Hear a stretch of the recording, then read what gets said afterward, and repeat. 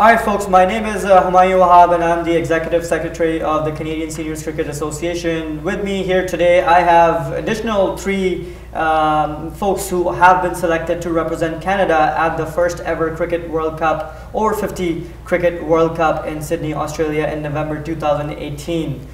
With me I have here Shantha Rafiullah and the evergreen Talal Iqbal, who happens to be the president of Canadian Seniors Cricket Association, as well as captain of the selected 16 to represent Canada at the first ever Cricket World Cup 2018.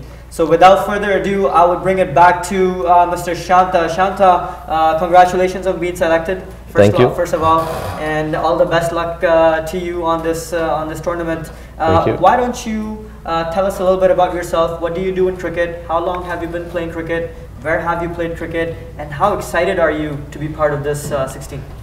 Well, I'm very excited, obviously, to be playing this kind of cricket, this level of cricket at this age. I mean, I never thought I would be doing that at this age, for sure. Thanks to you guys, the organization here, for giving us the opportunity to, first of all, even have a chance, and then secondly, of course, being selected, which is amazing.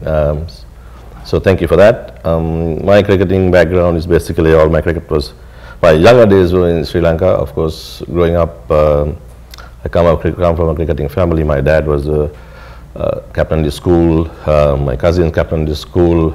My brother played for his school, played for Sri Lanka. Rohan was also on the team. So I played for my school, played club cricket. I came here when I was 20 years old. Pretty much I've only played for one club here, competitively, which is Grace Church Cricket Club. Played from '84 till around 2005. We were really probably the cream of the crop. From '85 to '96, we were the team to beat. They were even was trying their best to beat us. Then I kind of took it easy after 2005. Now I just play some friendly cricket for a team called York Cricket Club, mainly guys about my age. And now I'm a little more excited now to play because my son has taken up to cricket, so it gives me an incentive to keep playing. All he has his stories about us. Now I got to put, walk the walk now for all the other talk that I've made to him. So, so looking forward to it. Certainly, really excited. What can I say? Get a chance to go to Australia is another dream of mine. To play cricket is even more. So, thanks to everyone for the opportunity. Excellent, thank you. And it's actually, while you were at it, it's actually on my bucket list as well to have my 7-year-old sometime when he grows up, he gets a chance to play with me as well. Thank you for the introduction. Thank you. And with that, Rafiullah, why don't you share about your experiences so far? How excited have you been? And as I hear, you have made a long journey to come all the way to Canada for these trials, which is a big commitment. So why don't you walk us through that as well? I think the way you started saying the journey which I've made to do the trials, it shows my excitement anyways, because otherwise traveling for 30 hours, including bus trip into it, was really difficult. About myself, I've been playing cricket almost like 30 years now.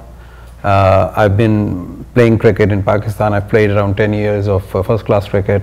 That includes Kazim Trophy, Veterans Trophy, and Wills Cup. And I led Pakistan Universities in 2007, and back in 92. Sorry, I was a little excited about that. So it was in 92, and that tournament we won. So that is one of the thing. I've played against Sri Lanka while they were traveling in 92 in Pakistan. And I've been playing cricket in pro cricket in UK, and then I played here in Canada. I've started in 2006.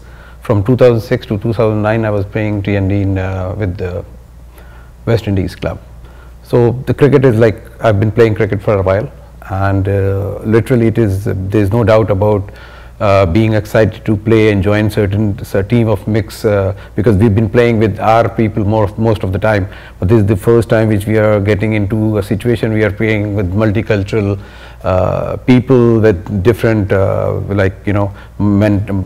thoughts about the cricket, and that's one of the thing which is very important for me, and that made me so much excited to come all over from about playing in Canada. It's not like I've not played a lot of cricket in Canada, but whatever I've played in Canada, it was on the top level. Obviously, I've been playing TND back in from 2006 to 2009. So TND, Toronto and District Cricket League. Exactly, yes. I've been playing for West Indies, and I can tell you I'm one of the pro player who's been paid player back in 2006. Wow. For I think I'm one of the player. And it's been very good. Today I've been to that grounds and all, and it remind me as if I've become 26 again.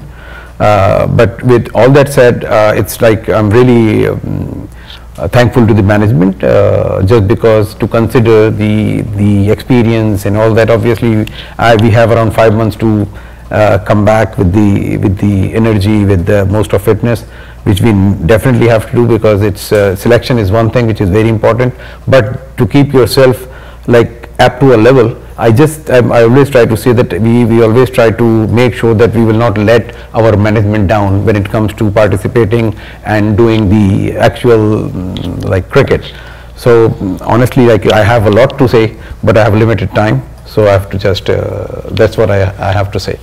Absolutely, thank you for sharing that. Speaking of experience, I have a lot of experience in cricket as well, but my management never bites. They never trust me on that. But I'll take some tips from you next time around, maybe at a later time. But speaking of experience, so we have the most one of the most experienced players in the side as well, Mr. Talal Iqbal, and you know, he doesn't need an introduction. I did 2 tours of Pakistan with Talal bhai, and everybody in Pakistan literally knows him by name. There are a couple of people who know me over there by name, but everybody over there knows him by name, which is huge. There's no doubt. He has scored in his career over 22,000 runs to be exact, and counting. So with that, I will let you to sort of you know, walk us through your journey. 22,000 runs is a milestone. That's crazy. You have been showing me your clippings as well from the newspapers. You have scored multiple times. You have scored double centuries, and which is huge. So walk us through your experiences. How excited are you as a president as well as the captain of the selected 16? And over to you. Thank you, Mayu. As you've interviewed all the other guys, all started at the age of 10 and 12 in Pakistan, in Karachi basically. I've been playing for almost now 38 years, 37 years now. At a younger age, as everybody told, in school, then college, then university. And at the age of 25, I left Karachi and I went to Saudi Arabia. I started playing there, and in my first match I scored a double hundred. Actually, Mr. Asad-ul-Zaman Khan, he called me, he was there. So he told me to come and play some cricket and make some money. So I was playing good cricket in Pakistan, but you know, some politics came in between, and I left Karachi and I went to Saudi Arabia. And as I told you, in my first match I scored 206 not out.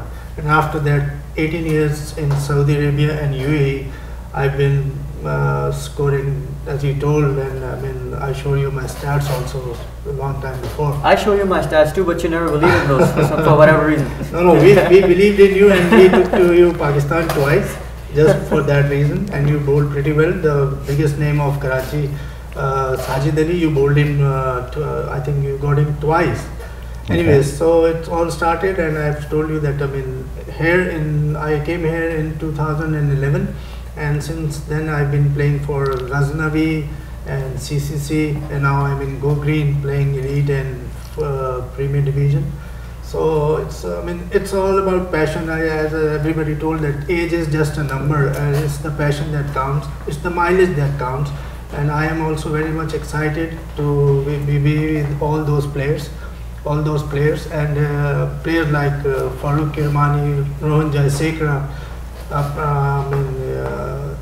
Shantha Rafiullah, I know him for the last 30 years now. He also played with me in Karachi, Pakistan. Mr. Asad-ul-Zaman, I know him for 36 years. We used to be neighbors.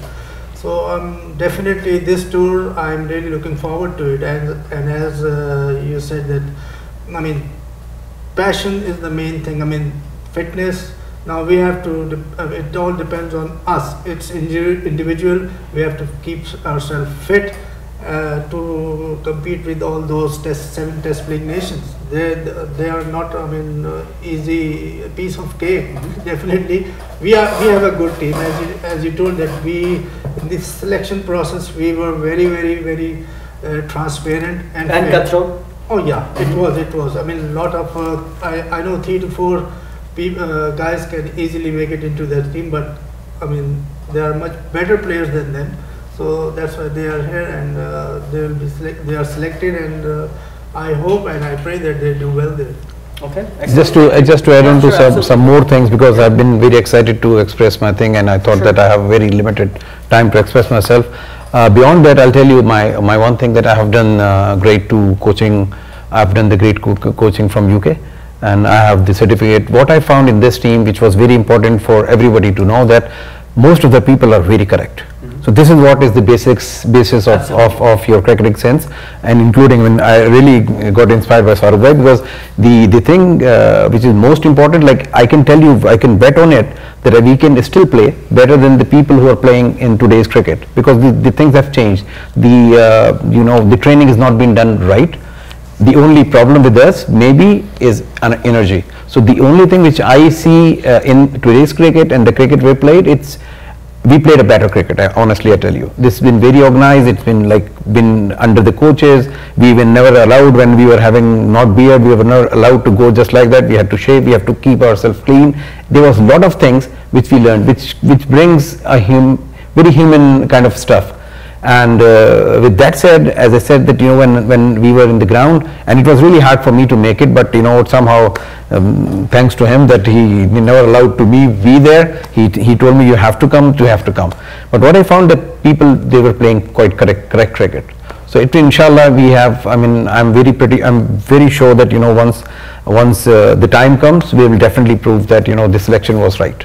Absolutely. And just very quickly, Shantha, I would just like to get your 2 cents on your interaction with the organization, which is Canadian Seniors Cricket Association in this case. What has your experience been in working with us? So very quickly.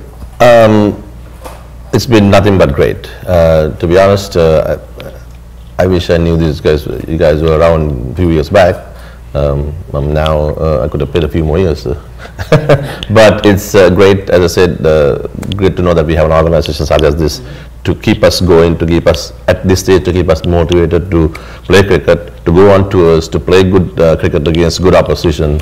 Not too many have that opportunity. So thanks you guys for being around, to forming the association, and everything that we've done so far that I've come across in the last 3 months has been nothing but fabulous. The best part of this is you're bringing childhood into us now. And so coming back to you, Shantha, what are your thoughts about, how excited are you to be part of this World Cup? I mean, it's the first ever World Cup that's happening in Sydney, Australia, on some of the prime spots to be playing cricket, Sheffield Shield, something like that. My tongue kind of twisted there, but you will be playing in those areas. How excited are you with this opportunity to play on those? Because I don't think that once we go past 50, that there are many opportunities out there for individuals like us, like you folks, to be playing at such venues.